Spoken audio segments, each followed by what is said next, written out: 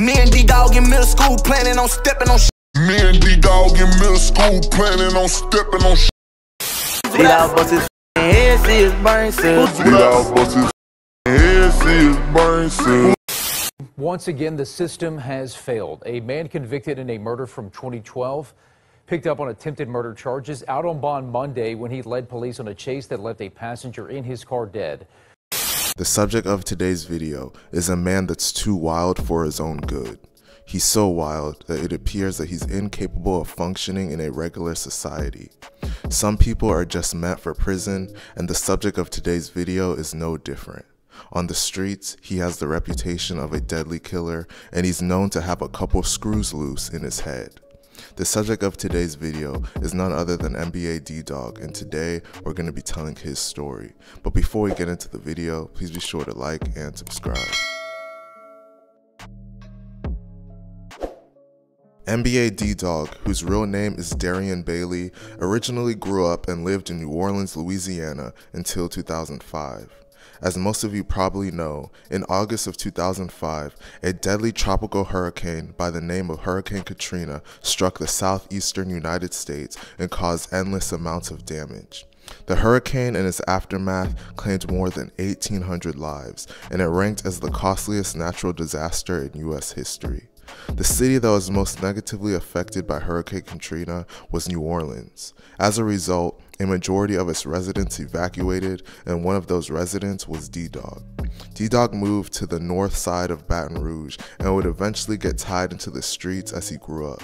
He became a member of NBA/4KT, made famous by the rapper NBA Youngboy.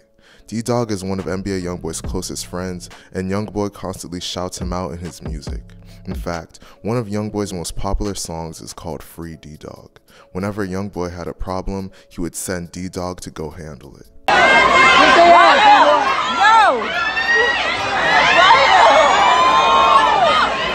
Oh yeah, y'all done fucked up, cuz.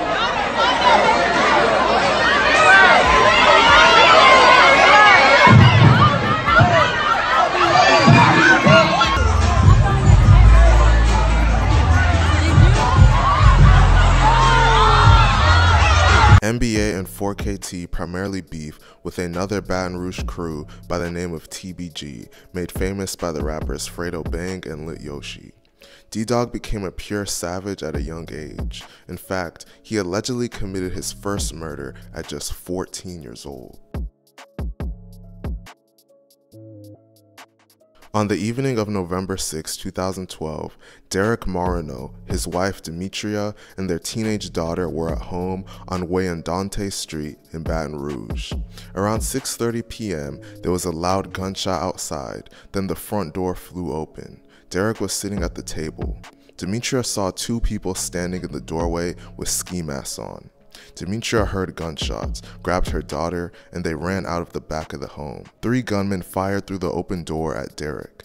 Derek was struck several times. He was brought to Earl K. Long Hospital, where he tragically passed away. The 3 perpetrators were later identified as Ddawg's cousin Juan Herbert, Ddawg's older brother Benjamin Bailey, who was 20 at the time, and Ddawg, who was just 14 years old at the time.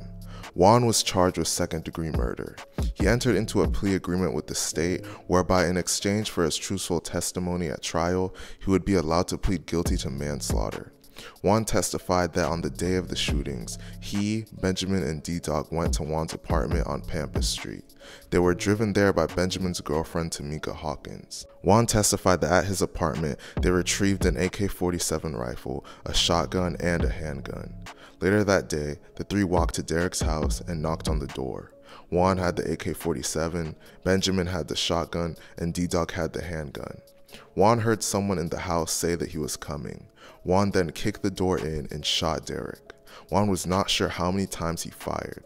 The crazy thing about this is that while Juan was committing the murder, Ddawg accidentally shot Juan 4 times in his back and side.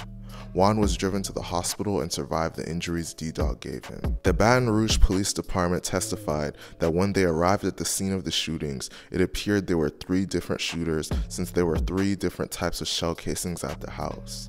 Detectives noted that there were 22 caliber casings in the front yard and front porch area and 1 in the living room. There were 2 7.62 caliber casings in the living room. There was also shotgun wadding under an end table in the living room. Eventually, the police found a blue jacket, a pink ski mask, and a black baseball cap by the dumpster of a liquor store near the scene of the crime. The DNA of Benjamin, Juan, and Ddawg were found on those items.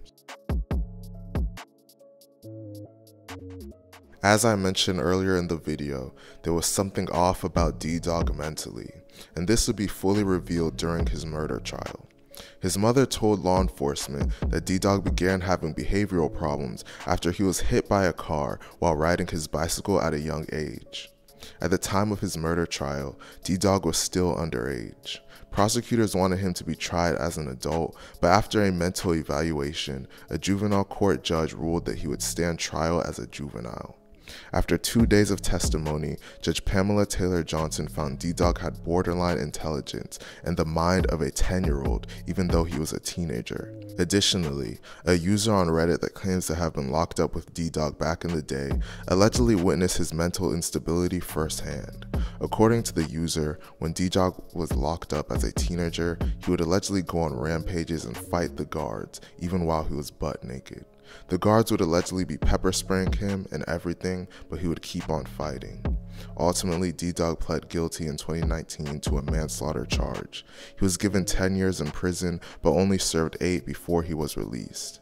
Ddawg's wild behavior in prison would lead to more charges, as he was charged with 2 counts of battery on a police officer and multiple counts of resisting a police officer with force or violence.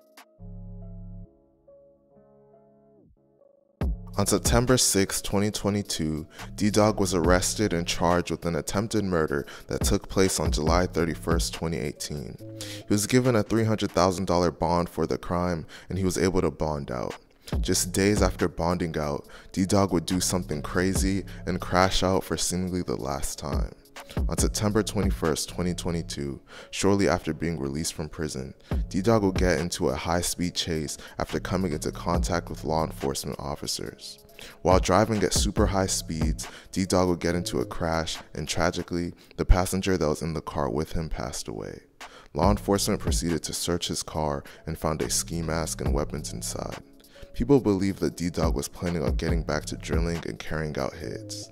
Ddawg was taken to the hospital to tend to his injuries. Ddawg was officially charged with first-degree vehicular manslaughter, negligent injuring, resisting an officer, possession of a firearm, and manslaughter.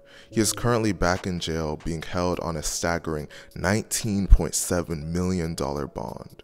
It's crazy to see someone being given a second opportunity at life throw it away so easily. His friend has become one of the richest rappers in the world, and rather than take advantage of it, he threw it all away. This story goes to show you the importance of mental health. The justice system knew that Ddawg had mental health issues, and rather than get him rehabilitated, they just threw him back onto the streets to wreak havoc on people's lives. Let me know what you guys think of this situation in the comment section, and please be sure to like and subscribe. Thank you for watching.